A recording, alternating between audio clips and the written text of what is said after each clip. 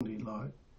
We're mindful, O Lord, and we not look your many blessings from day to day and new mercies on this day, and above all, your grace upon us individually and collectively, because you love us all, saved and unsaved. We know that there are many who share and take from your word and twist it and bend it and turn it into cultish type messages, oh Lord. But we thank you, oh Lord, for keeping us, your children in Christ Jesus, unified, oh Lord. We pray for those, Father, that go out through the lands, oh Lord, especially lands where they hate your message, they reject your message, oh Lord, they refuse to hear it. And some go to their death, some go to torture and imprisonment, Lord. We pray for them, oh Lord. Put your grace in a double way as you did with Elijah, in a special way right now, in the name of Jesus, upon them, oh Lord. Whisper to them and let them know you never leave them nor forsake them, oh Lord, and you're with them, that you're proud of them, oh Lord, to keep toiling for the name of Jesus Christ, oh Lord, and for many others to be saved in that land. We pray, Father, for the body of Christ, oh Lord, here and throughout the world, that you have given your children a message on this day, one sanctuary after another, in the streets, in the prisons, the highways and byways, and that many surrendered to Jesus Christ on this day, Lord, because that's what alone interests you, is that you can redeem us through Christ Jesus, Father. We pray that the heavens are praising proudly, oh Lord, because more surrendered than yesterday, more surrendered to Jesus Christ than last Sunday, oh Lord. And no matter how much the world amps up in evil, more and more continue to be saved, oh Lord. And we thank you for that. We thank you, oh Lord, that you overlook the evil in this world, oh Lord, and that you hold back, oh Lord. You have a magnificent and perfect forbearance, oh Lord, upon mankind, oh Lord. And you give us this time to get right with you, and pray that somebody at this hour has been drawn by you to Jesus Christ, oh Lord, and him crucified and resurrected. And before this hour is up, they surrender to Jesus Christ. They no longer have to ask, what must I do to be saved? Let them hear, oh Lord. Let them listen to the rhythm of your message, oh Lord, that's wrapped in your love, oh Lord, specifically aimed at them, oh Lord, and that they surrender to Jesus Christ at this hour, oh Lord. We pray that some who have surrendered be drawn to this message, oh Lord, like the prodigal, come back, oh Lord, and stay there, oh Lord, and continue to walk with you and be restored, oh Lord, to their rightful place in the body of Christ. We pray for the body of Christ, oh Lord, that many schisms, oh Lord, there are as much bickering and much division and dissension, oh Lord, much jockeying for power, oh Lord. But we pray that you can give it and infuse it with a little more of your peace, oh Lord, in the name of Jesus, Father, so that moving forward we can be that one body, more united than separated, oh Lord, and more focused, oh Lord, than unglued. We pray for the young, oh Lord, in the name of Jesus. I give a special thanks, oh Lord, to all the mothers, oh Lord, who are.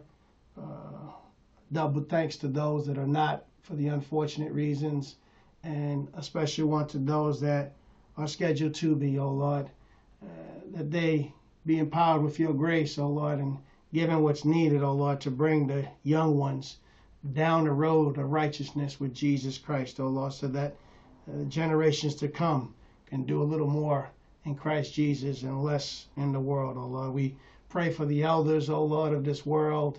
Pray for Archbishop Alonzo J. Johnson and my mother, oh Lord. I pray for my aunties, oh Lord, and all those who are afflicted with many medical ailments, oh Lord, of many sorts, oh Lord, of many combinations, that you can speak a word of healing, oh Lord, upon their bodies, from their minds down to the sole of their feet, oh Lord, and let them feel your presence. Let them hear your voice, oh Lord, but let them, as the wind, we not know when it comes, but when it does come, they can feel that gentle breeze of healing, oh Lord, in the name of Jesus. lift them up a little bit more at this hour, oh Lord, as the centurion soldier went back and found her. The nobleman went back, and on his way he was told that his son was healed, he'll live. And let it be at this hour, oh Lord, of power in your word, that in the name of Jesus, they too, throughout the world, feel a little bit better. Those that are homeless, those in jail, oh Lord, those that are out of their minds, those that are doing all sorts of things, oh Lord, that please you not, oh Lord. Whisper through a gentle breeze in their footsteps right now, oh Lord, that there is a better way, and that way is your way, because you loved them. In the name of Jesus, we pray over this message, this theme of surrender, oh Lord. And I, of course, again ask that somebody else surrender at this hour to Jesus Christ. We thank you and love you.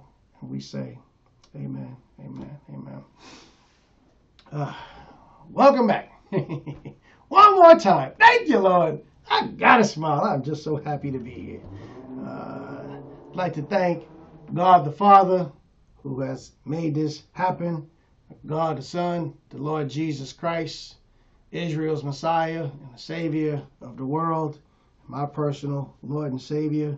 And of course, I gotta smile when I say, and Capitan, God the Holy Spirit, the captain of the second and of course last Ark of Grace, the body of Christ, who leads it on the waters of life, no matter how high the tide or how bottom down it goes, to the left or right, whether it's a little light or in total darkness, chaos, looks like destruction, water flowing in, we're sinking, we look like we're at wit's end, does not matter, because by faith,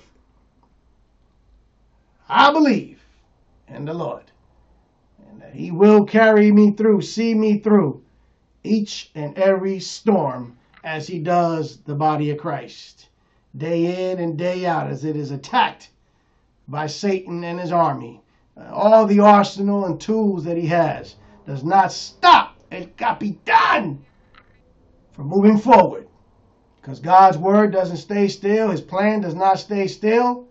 His salvation, eternal life, the path to that, it does not stay still, does not go backwards or sideways or park in the sidelines. It moves forward to the seashores of glory, to be with the Lord of glory. Hallelujah. In eternal glory. Bless your name, Lord. Bless your name. I'd like to thank Dr. Thomas for once again allowing me to be here and say hello to my mama and the rest of my family. A little special hello to Talia Hannah, and another one to Hannah Rudder down in Texas. I love you all. I love all the kids. And I'd like to say I was at a gathering. It was a science fair for kids yesterday over at Urban Scholar in Inglewood off of Van Ness, right before Manchester. They did it at Kelso, I think it's a junior high or high school in Inglewood. We've seen some incredible projects that these kids put together, and the good work that that program is doing. And I'd just like to, in the name of Jesus, Father, put your special blessing over those children and children like that throughout the world, oh Lord, especially in this country, because we need them. But most importantly, in Christ Jesus, to lift this country up, to be a true beacon of light for Christ Jesus. So my prayer is that the parents are led, and that they lead their kids to Christ Jesus, to walk with Christ Jesus, and to serve Christ Jesus, because they surrender to him, surrender to the Holy Spirit. And that is the true scientific, the true scientific equation to what's needed in this country and throughout the world. That is the true. What did they do? They did a research, okay, and they came to a conclusion in each one of their researches. And my prayer is that these kids are led to search out Christ, surrender to Christ, and that their research of Christ Jesus leads them to say one thing: there's no name down here on earth by which any man or woman can be saved except Jesus Christ. Amen. Anyway, we're going to be embarking on part 6 on the theme of surrender. And just a quick snippet, as I try to do, led by the Spirit once a week. Part 1, back on, we started at April 16th, was based off of Jeremiah 29, verses 10 through 13. And it basically opened up that there is a spiritual pollution that has traveled from Adam's fall, from man's fall through what Adam did in the garden, Genesis 3, all the way up to this present time and moving forward. And that spiritual pollution is called sin. We know that Romans 5:12 says that by one man's sin, which was Adam, okay, for all have sinned and fallen short of God's glory, and that there are none good, okay, but there's a gift that God has given us, and that is Christ Jesus, and thank you, Lord, for that. But that spiritual pollution of sin through the ages has revealed one thing, that man has declared war on God. And in Jeremiah 29, the war of sin that that nation of Israel continued upon against God led them to be held captive, taken captive by Nebuchadnezzar of Babylon when he laid his hands upon Jerusalem and carried out the majority of them and exiled them to the kingdom of Babylon, spread them throughout. And what it showed was that that was the problem. God, thank you, Lord, revealed that he had a plan, and we know that he has a plan before the foundations of the earth that carried through their time, through our time, and moving forward. And that plan is that he loves you, and he wants to redeem you by surrendering by faith upon Jesus Christ, dying for your sins, being buried, and on the third day resurrected bodily.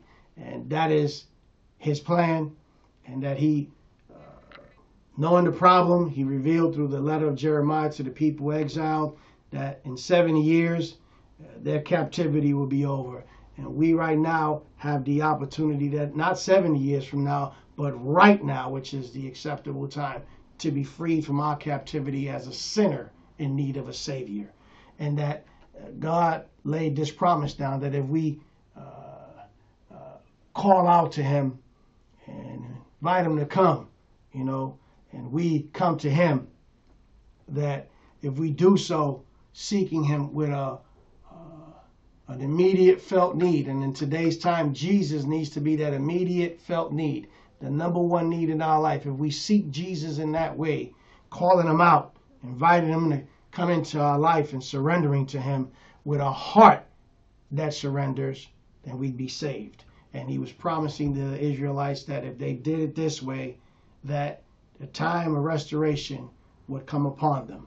And in part 2, we learn in Romans 1:18, we see that in 1, we wage war against God because of the spiritual pollution of sin. But then we wanted to start being led by the Holy Spirit as to why won't we surrender? Why do we continue in this war? And one of the reasons in part 2 was that we love to suppress the truth. God's word is not something that we want in our life of sin. We hunger and thirst for our wants and our desires, and that is the flesh in this den of darkness, in this cemetery of death that we tread upon here in this life. We don't want to deal with the light. We don't want to come to the light, which is life, and that is through Jesus Christ. We hunger and thirst for what we want and not what God says, in truth, what we need.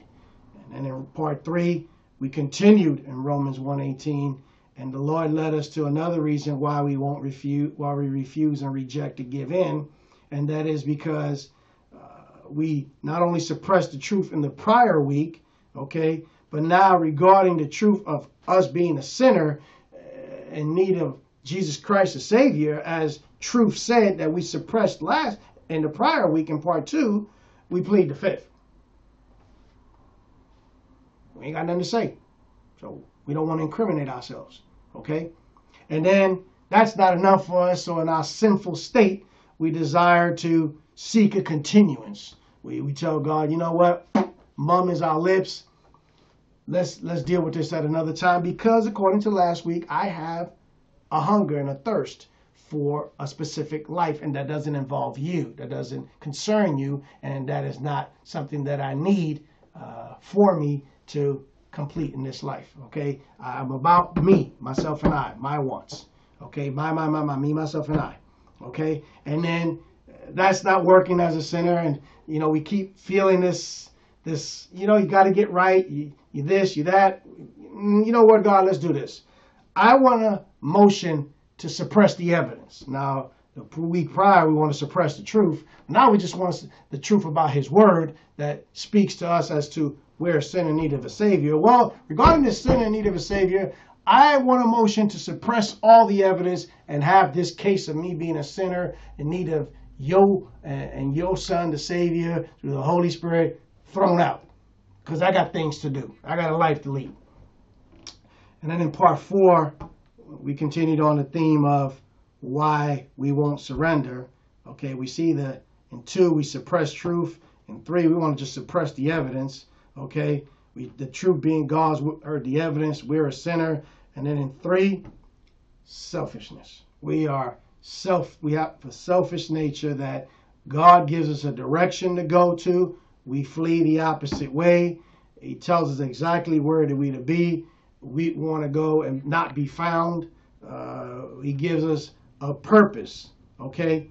And that is to have an opportunity of His grace of salvation and to use us as He tried to use Jonah, okay, at the beginning in Jonah 1 when He gave him the message to be a blessing to those that are in need of His salvation, to be right with Him. And we desire, you know what, because of our selfishness, the hell with them. Let them be cursed. Let them be judged. Let them be damned. Let them go to hell. That's how we feel, okay, in our selfish state. It's about me getting mine, okay? Yeah, I like your grace. I like your mercy. This forgiveness thing is good. But going to tell somebody else, I got to get mine. So that's part 4. And then in part 5, and then one thing about 4 that stood out was that as Christians, or even a non-Christian, if someone is not saved, okay, the word ministry stands out, okay? When we refuse to be used by God to help another person, okay, you know, more aimed at Christians, help another person come to Jesus Christ, okay, then we place their lives in jeopardy. And we also place blessings in our life in jeopardy. Maybe if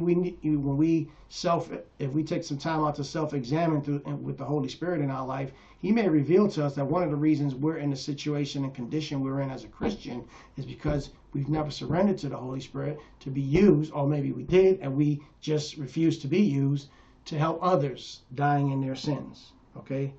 And we placing their lives in jeopardy, and we also negating our blessings, okay?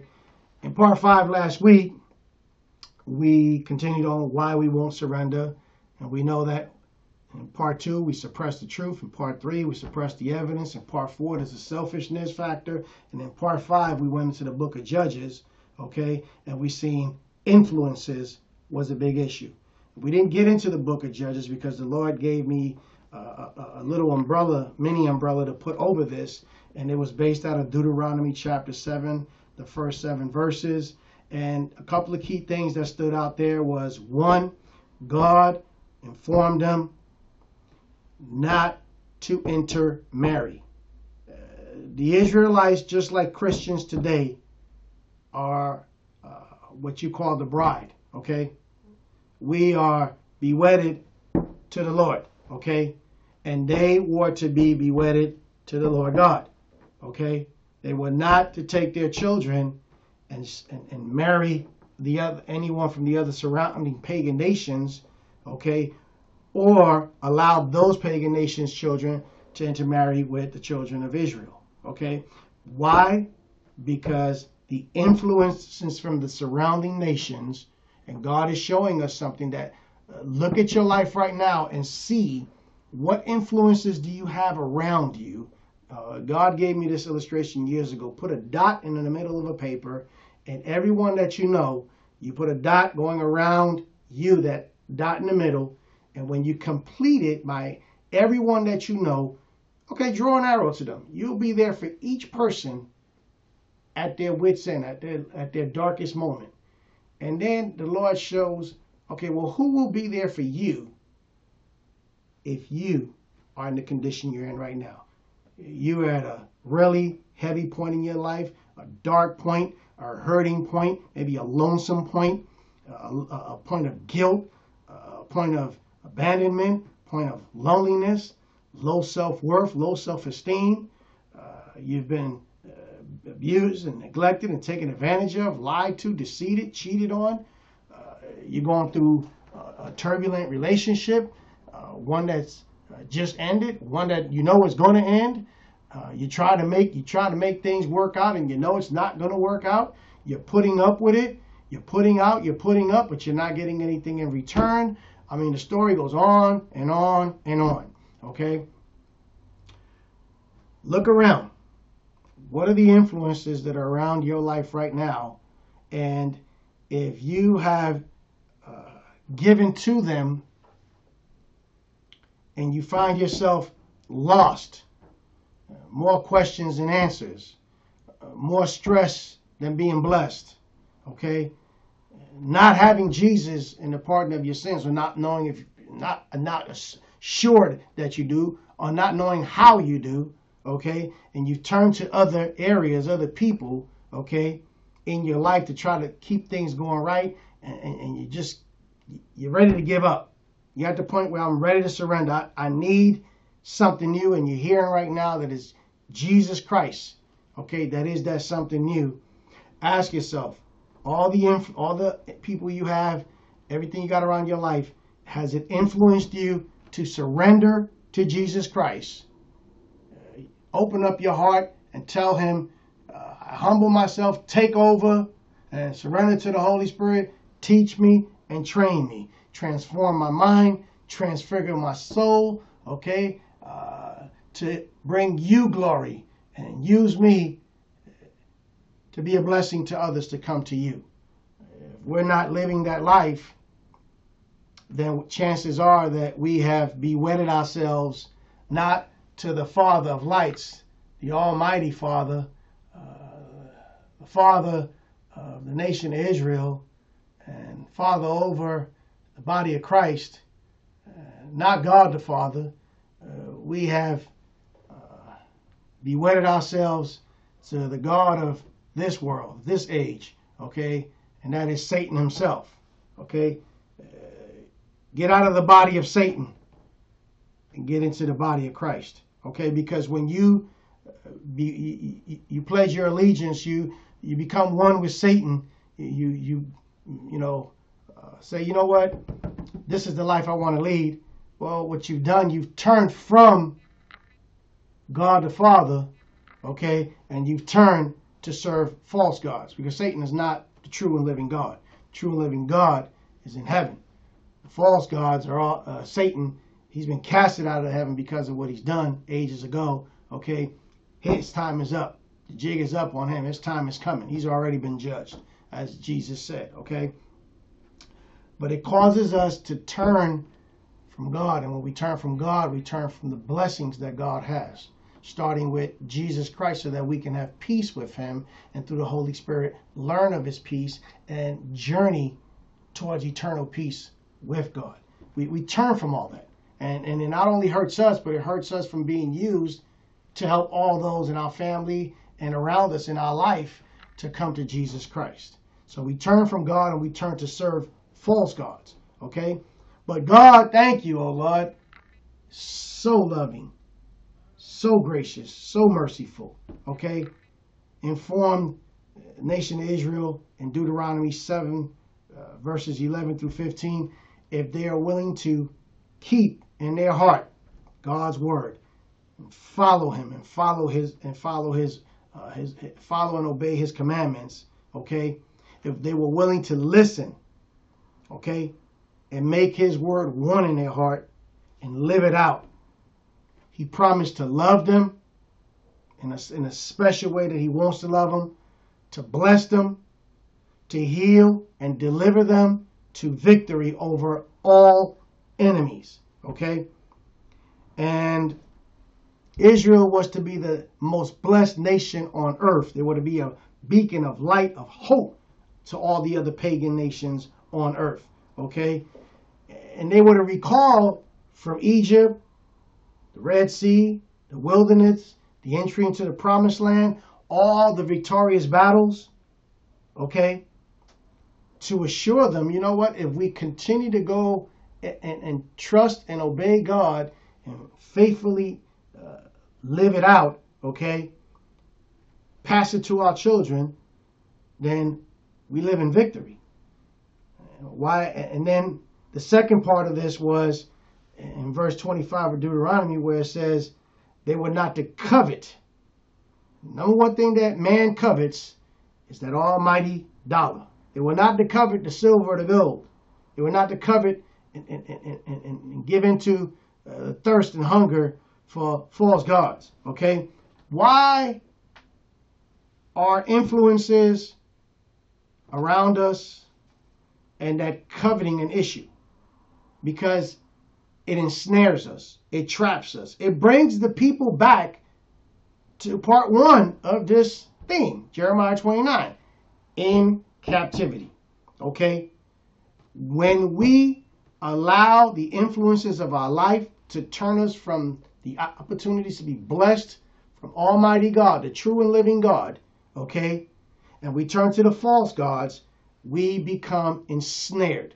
Once Satan has you fall, he's done with you. He don't need you.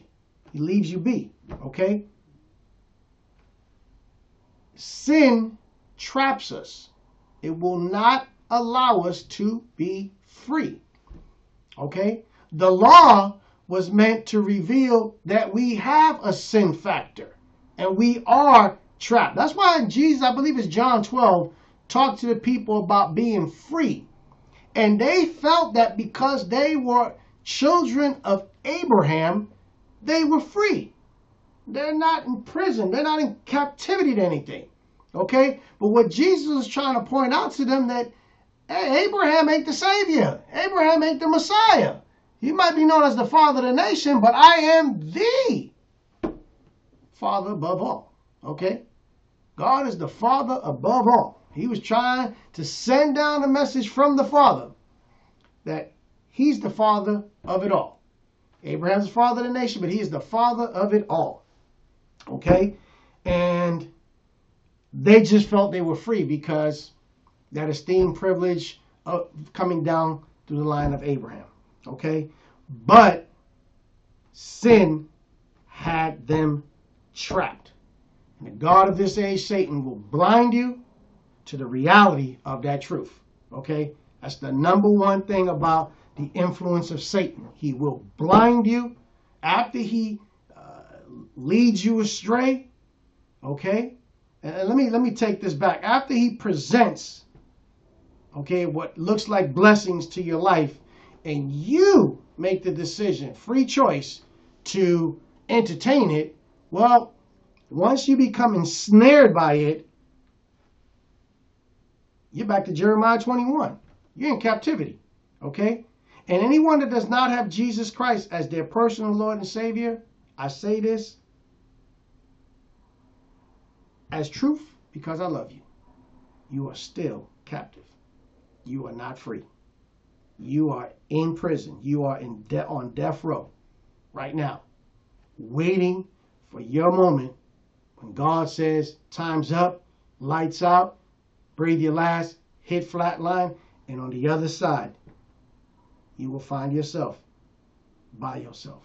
and to yourself, because you desire to live this life for self and not for God Almighty.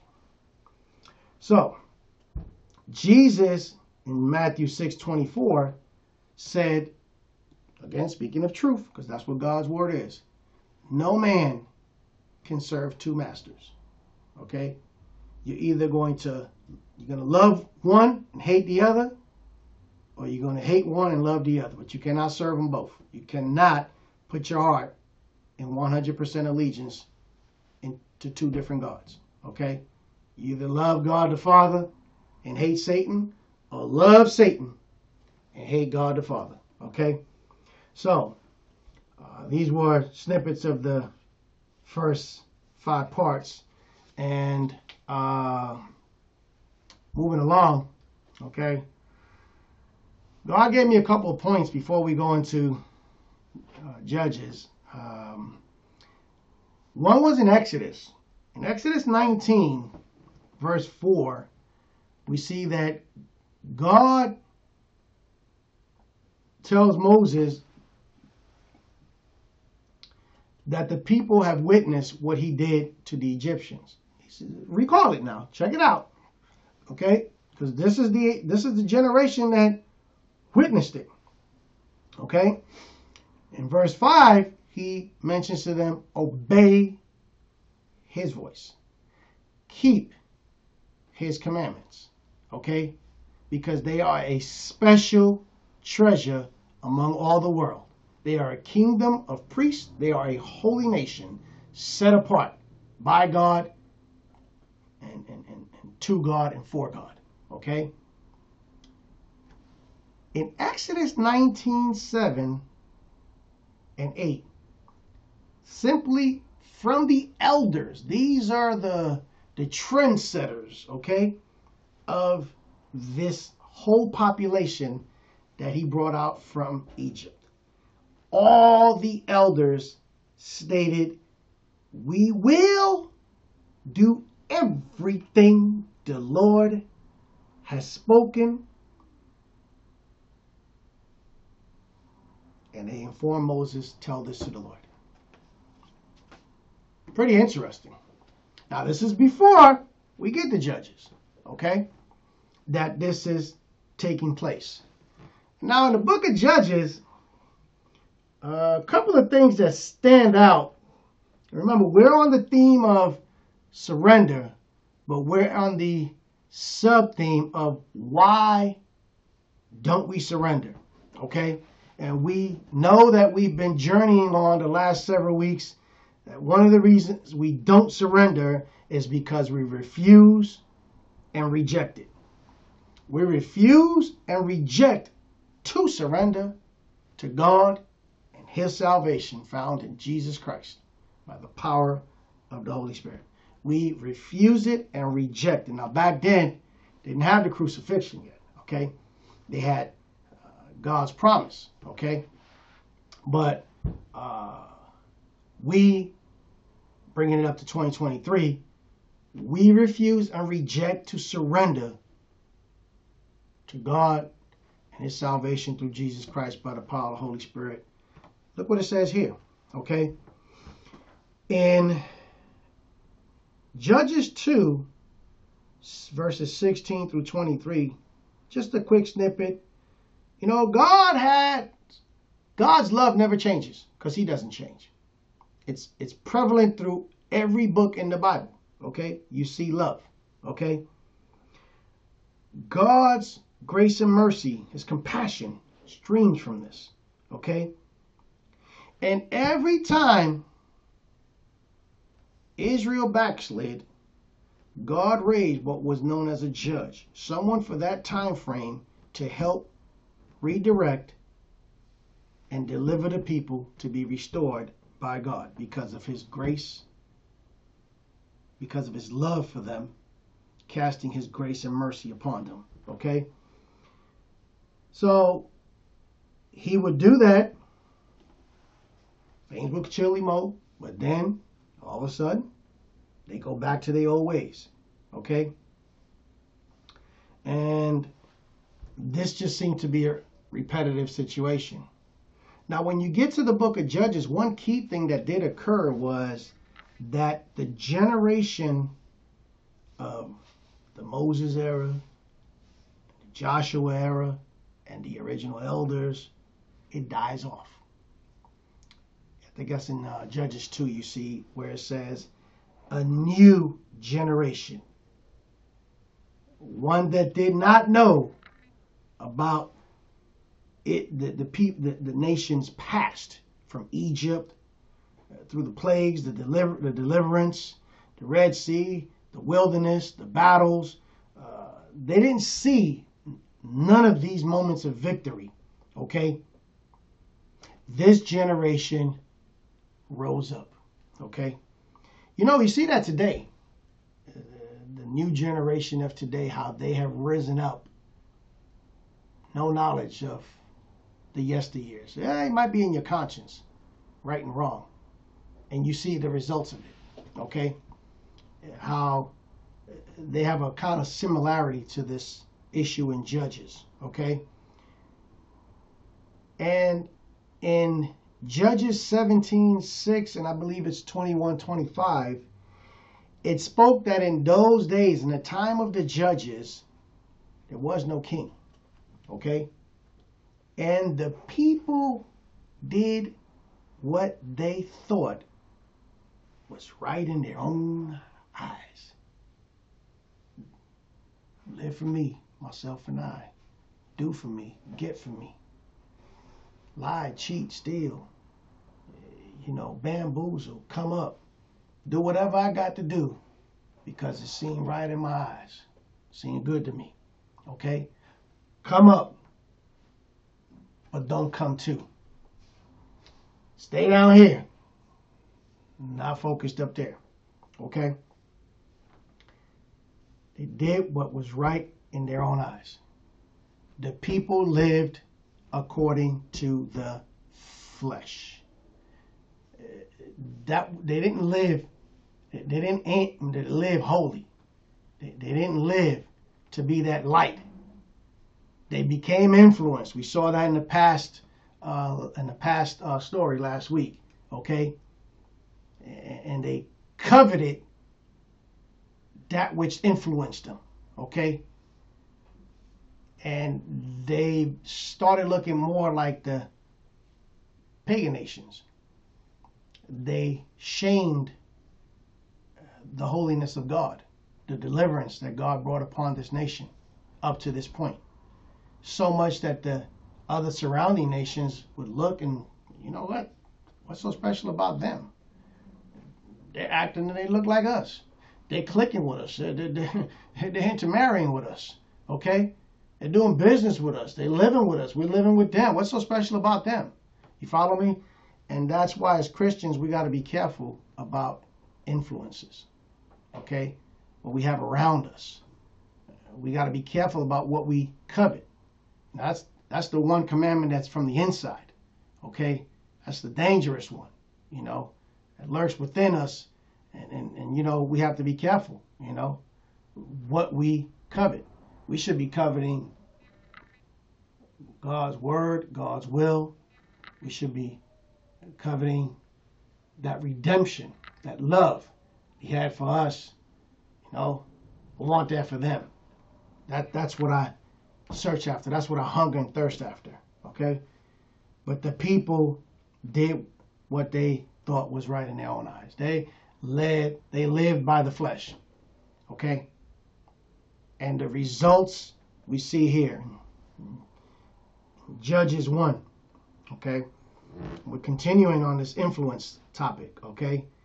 In Judges 1, we see that the majority of the tribes, there were 12 tribes, and the majority of them refused. Remember we said one of the reasons that we don't surrender, why we don't surrender, it says because we refuse and reject to do so. We refuse and reject to surrender. And here in Judges 1, you see that the majority of the tribes of Israel, okay, refused to obey God. God instructed them to wipe out the enemy once they conquered them, down to the last animal. leave nothing alive. Okay? But they refused not only to do that,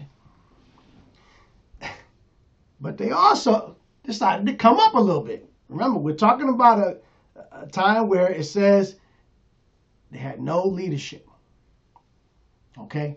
Well, God was their king. Okay?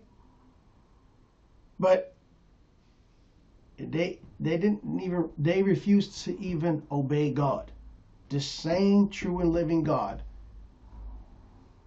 who got them, their ancestors, out from Egypt, and through that generation, the blessings that they have right now, the opportunity they have right now, the true and living God they have right now, okay, is the results. And they rejected it to obey that God, okay, and his instructions to wipe out the enemy.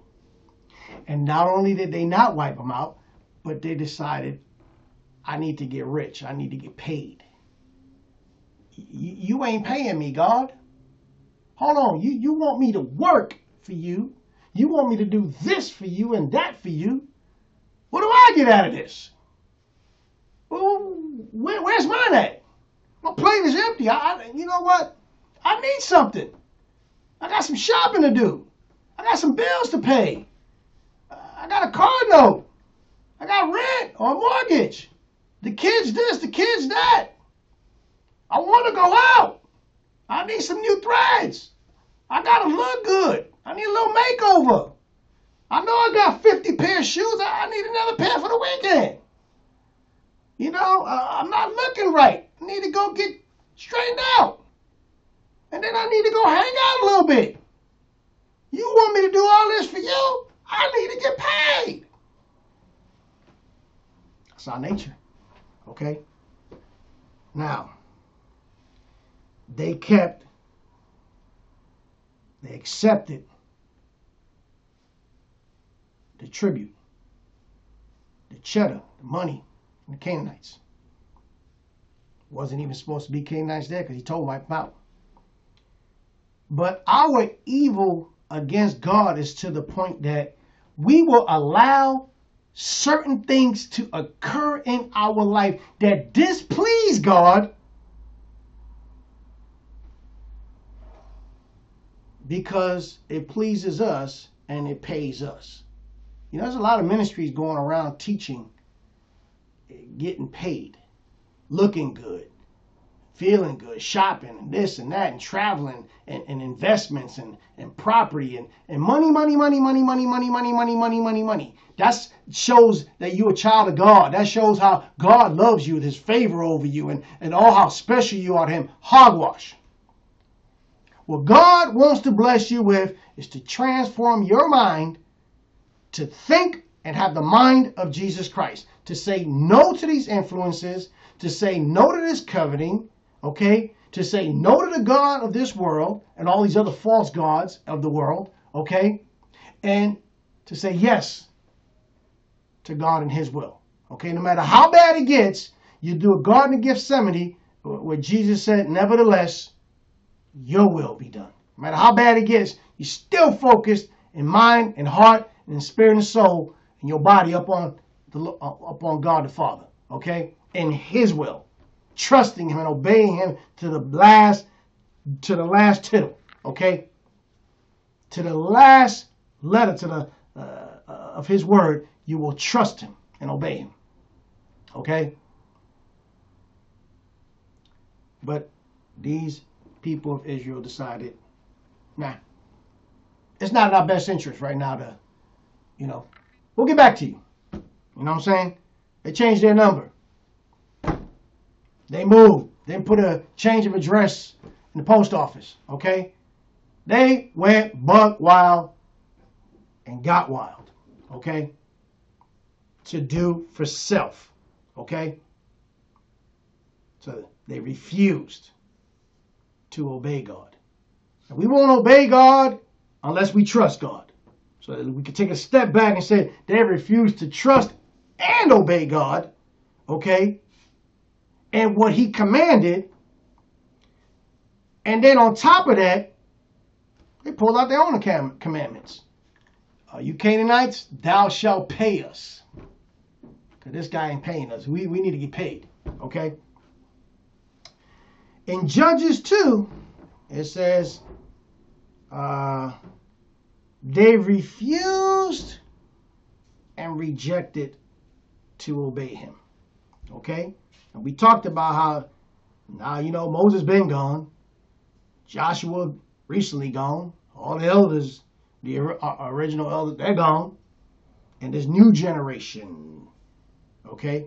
You know, if you go into the times of Egypt, when you seen that Pharaoh in Joseph's time die, and the new Pharaoh, which eventually was the Pharaoh that God dealt with, okay, he knew not of Israel, the Hebrews' God, okay? He knew not of what went on with how the former Pharaoh had a little, you know, what might I say, a little mercy, a little favor upon the Hebrews.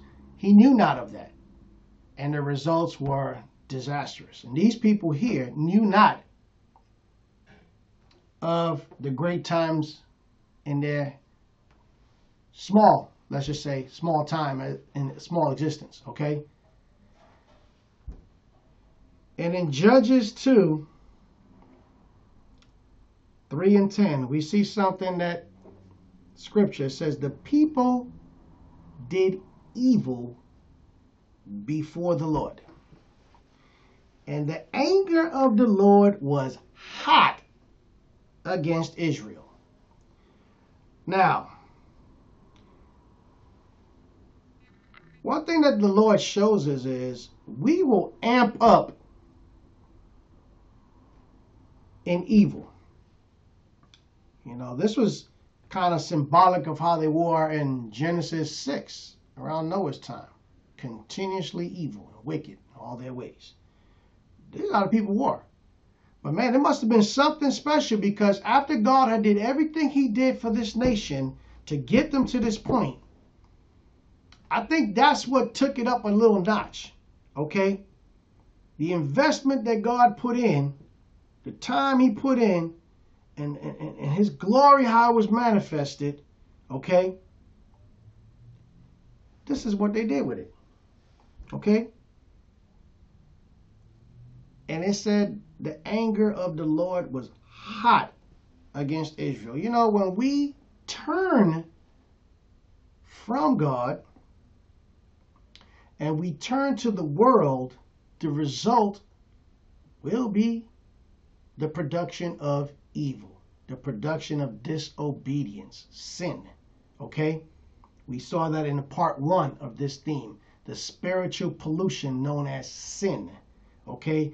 It will amp up so much in our life, and this is a nation now we're talking about. Okay?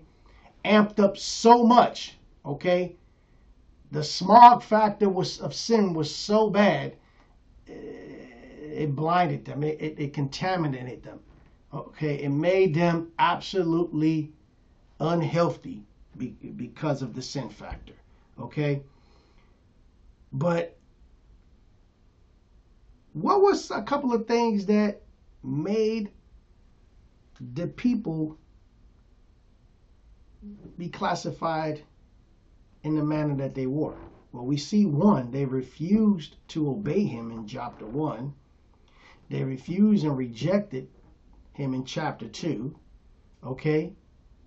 And look what it says here in Judges 2, verses 12. It said they forsook God to pursue and worship, or to pursue and bow down, surrender to the false gods. Okay? So when we become influenced by evil, and you know that Judas was being influenced by Satan, by evil, okay? And it wasn't until it entered his heart, okay? It says when Satan entered his heart, that's when Jesus said, go do what you got to go do, okay? So we see that turning from God because we're so influenced by Satan, we got to be careful, because that can lead to the entry of Satan into our heart and the coveting, having the eyes of Satan, okay? And coveting, being a mirror image of Satan and his desires, okay? Got to be careful. These people totally turned from everything, okay? They turned completely away from God.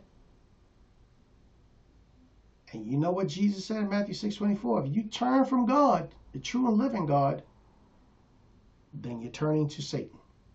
Ain't but two gods, okay? And they decided to turn to the false gods of that time, okay? And not only turn to them, and not only follow them,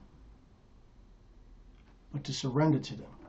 So when we turn from God, okay, three things that can happen will be, after being influenced so much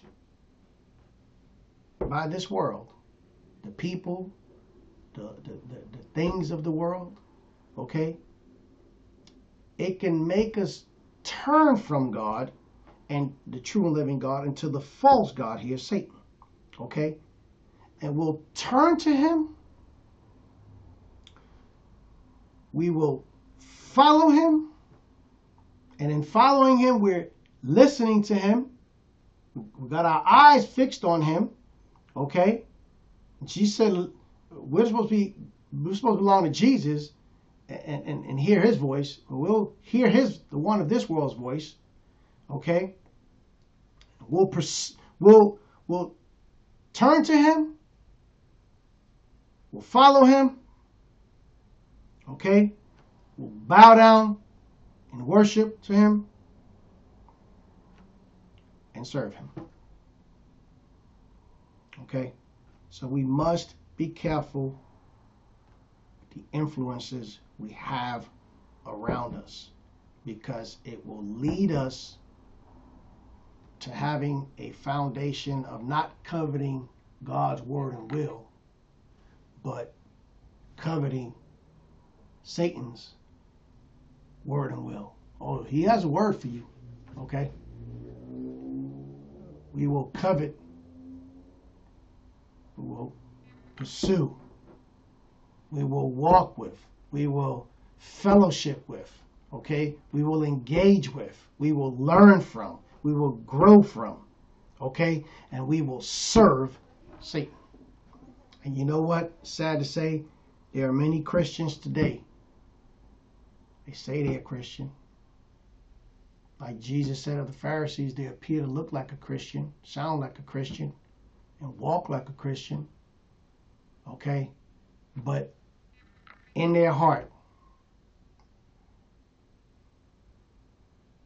they're children of their father, the devil, as Jesus said. Don't get mad at me. Look at the word.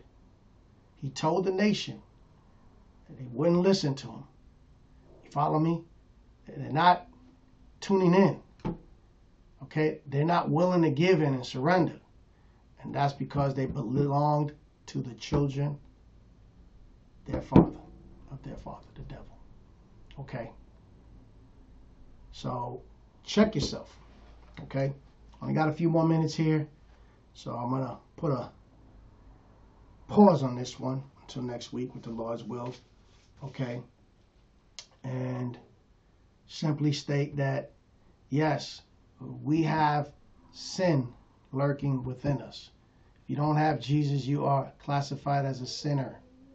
You need Jesus Christ to save you from your sins so that you can have peace with God. You know,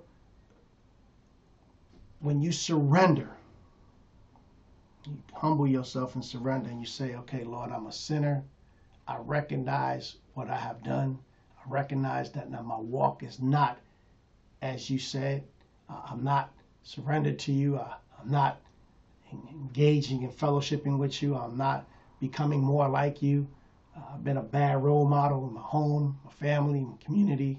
Everywhere I go, I've not shined you. So I want to surrender to you. I hear what you got to say. I have bad influences in my life. They've caused my life to be absolute mess, but I want your best. So I surrender to the best, Jesus Christ, right now, because I know you died for me up on that cross. You died for my sins. You took my sins to the cross. You bled it out. You were buried. And on the third day, you rose bodily, the 3 B's. You bled, you buried, and you rose bodily. And I believe that. And I surrender to you, oh Lord Jesus. And I ask that you come into my heart, take over my life, and through the Holy Spirit, teach me and train me to be more like you by transforming my mind to say no to these influences and yes to you and your word and will, and transfigure my spirit and soul so that it can be shining your glory, oh Lord. Transfigure me like you were transfigured so that when people look at me, they see you, oh Lord, nothing but you, because it's you and me that matters so that others can come to you. I surrender, Lord. I truly surrender, and I bow down. Please save me, Lord Jesus, from my sins. I surrender. If you have that in your heart, it's the most immediate felt need. You're seeking him right now because you realize the influences in your life, people, events, everything that's taking place in your life has you in one place. A sinner heading to hell. And you want peace with God. You know that you don't have peace in your life, peace within you, and you know that God can give you that. And you surrender to it. Now you got peace with God. But to have the peace of God so that people can see it, you can introduce it into their life, into your relationship, into your marriage with your kids and everywhere else. You got to grow. Stay tuned here. I'm Pastor Joseph from the Lighthouse. With God's will, I'm here every Sunday. Okay?